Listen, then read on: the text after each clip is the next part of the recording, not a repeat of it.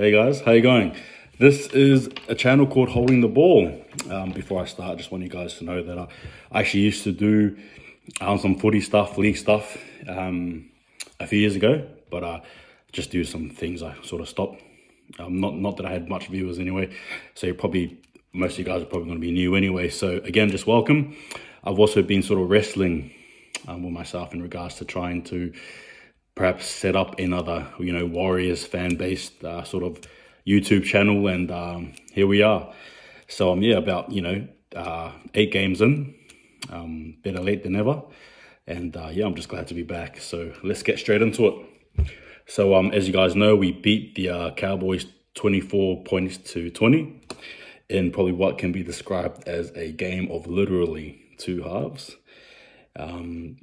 Absolutely, we were brilliant in the first half, and I think that's probably kudos to some of the ad-lib sort of, heads up footy. It was sort of just random, very all over the place, our attack. And it sort of came, to fruition. So we got scores from Cody, we got scores from Rocco Berry, which was awesome to see. We got a try from Ben Murdoch-Masila, who was absolutely phenomenal till he got subsequently injured from Tamalolo in what I think was an accident. Some people say otherwise. I can see where you're coming, but I think personally it was an accident. I don't think JT will deliberately try and, elbow Murdoch-Masila's head, particularly when they are also teammates too for the Tongan team. I just also want to point out as well that the Warriors backline, I think all up in total had around 400, and from Roger Tuivasa-Sheck to Cody Nikarima from 1 to 7, they had about 445 games worth of experience there, and from a 1 to 7, that's not that big at all, is it? So you got some teams with 600, 800 plus in terms of game back in terms of gaming experience. So again, debuts as well from Edward Cossey was good.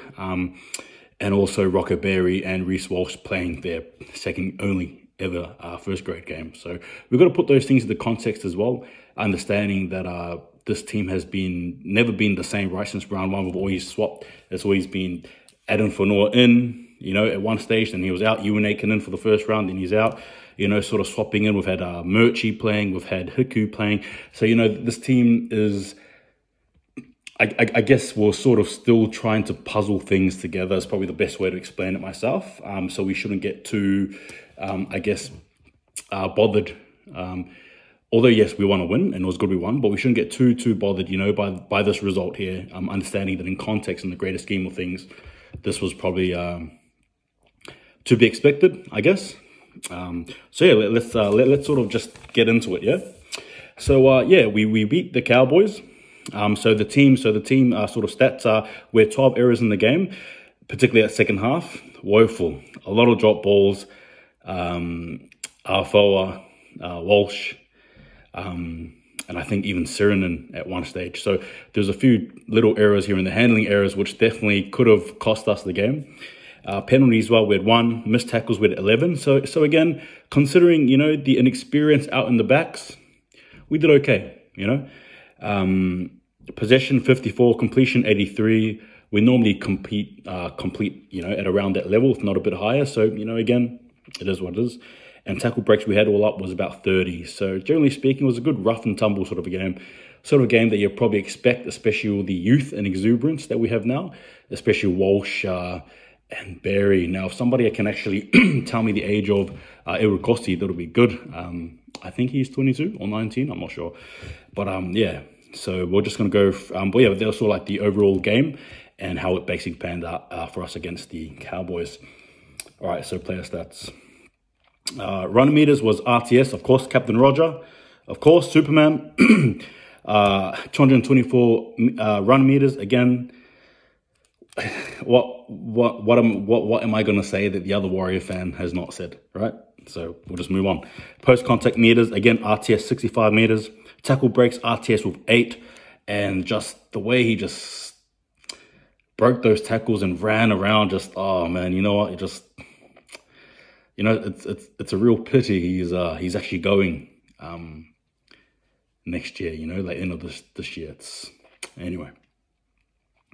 line breaks, Cody had 2, and I thought Cody played really well in the first half. I thought he and Walsh definitely showed something that could potentially be, I guess, showcased. But then again, you got to realize we don't have Charles, Chanel Harris-Tavita, and even O'Sullivan. You know what I mean? So there's always going to be that dynamic of puzzle switching, right? Like it's always going to be there.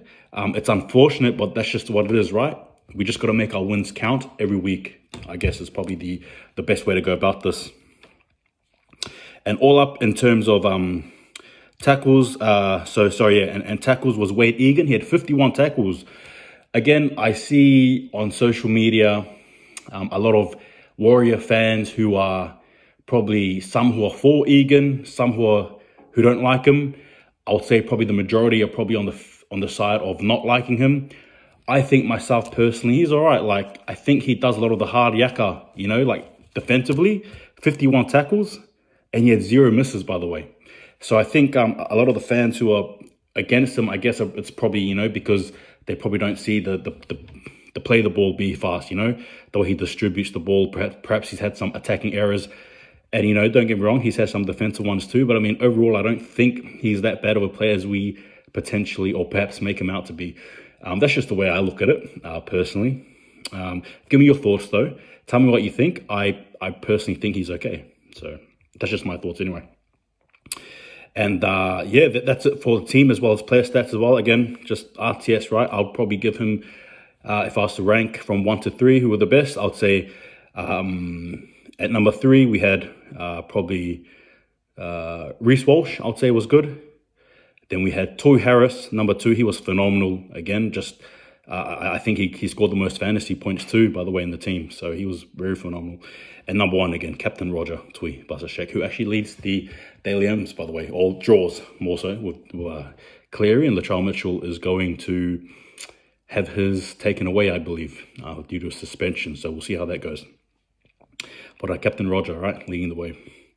All right, so before I get into Manly, I just want to sort of do a bit of stats for our players, especially our young ones, right? So we had Reece Walsh in his second game, who had 103 run meters, and he was so zippy, wasn't he? I sort of just remember some of his breaks he made, and just that, off the cusp sort of footy. He is made for it. I am so happy he's in the team. He just brings some sort of just new sort of attack to our team that's been missing. Sort of reminds me of the Warriors of old, right? With Sean Johnson back in the day when Sean Johnson was, younger. But I tell you what, this kid just has something, He just has something, and I'm just so happy that Nath Brown actually managed to get him over to play with us. So kudos again to you, coach. But just great work. And his kicking game as well. You can tell again, there were stages there where he was just kicking for the sake of kicking, and some stages where he was actually deliberately, trying to get us somewhere. The kick where he kicked it high up and Carl Felt dropped it. That was a beautiful sort of a kick. I think our players probably need to do more to protect him. So maybe get in front of him a bit, you know what I mean? Like how some of the other players do it. So players have to run around him. We got to protect them more, because that hit by Cohen Hess on him may or may not have been late. But point being is he got hit, he got smashed, right? So we got to protect our players. Again, just phenomenal. Had 1 try assist as well, passing it through that run, with passing the ball to Benny Murdoch, Masila. And it was just awesome as. So again, just great second game. It's a second game. He's 18 years old. He's a boy from Queensland, right, from the Gold Coast. Just got to be happy as, Rocco Berry, Kiwi player, Kiwi kid. Second game ever, 7th ever in his life, 7th ever game.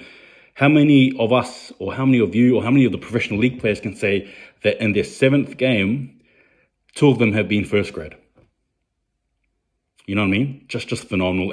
And look, I guess, yes, in context, injuries, in context, that's just probably the reality. But the point being is that he's taking full advantage, and he's giving us a red hot go. And just today as well, he got his extension, his contract extension as well, which helps him and us know that we have players that we're trying to use for our future. It secures us. So again, awesome as. So he had 107 run meters. He had 1 try, 6 offloads, and 12 tackles. And some of those tackles too were very crucial tackles as well. So again, it shows you that he is developing. He's only 19 years old. He's only played his this was his 7th game of his life.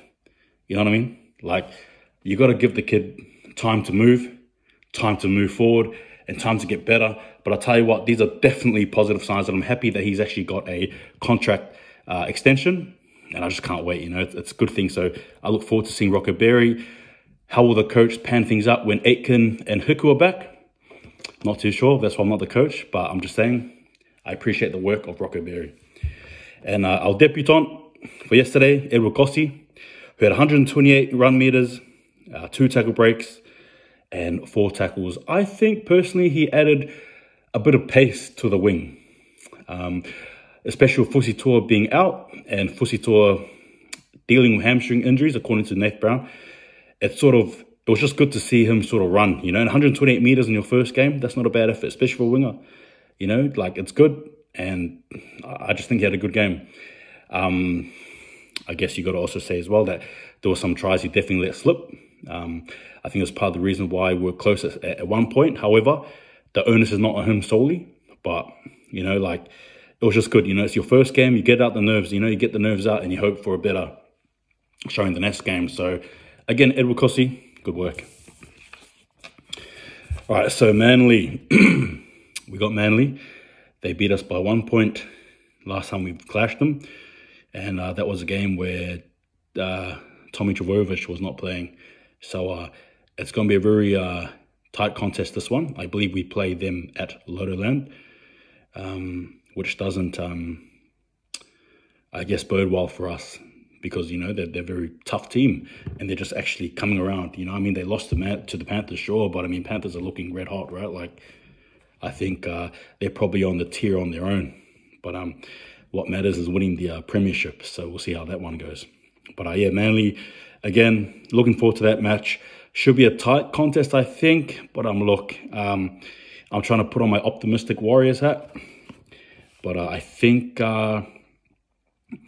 if it's not tight, then they may run us out the park. That's what I'm going to say. You know, I think it's about us keeping it tight. I just don't think, again, you know, we just haven't had that chance to really mend with our combinations, you know. I don't even know who Nath Brown's going to choose for this week. I don't know. He could potentially go with O'Sullivan this time. Like, we just don't know. You know, in the week before that, when we versed the Storm, we had Sirenen at one stage winging the halves. It's just, you know, it's just crazy, but I think it's awesome because slowly but surely, our team is coming back, and Eden Funua should be back hopefully sooner than we think. There was a report saying that he will not be undertaking surgery. So I don't know how true that is, and I don't know how far he'll go along with that, but we'll see what happens. Anyway, that's probably it for me for now. This has been Hold the Ball. Holding the ball, hold the ball. I'll probably call it Hold the Ball. HTB, it's good to be back. And again, go the Warriors. Take it easy. I'll see you guys next time.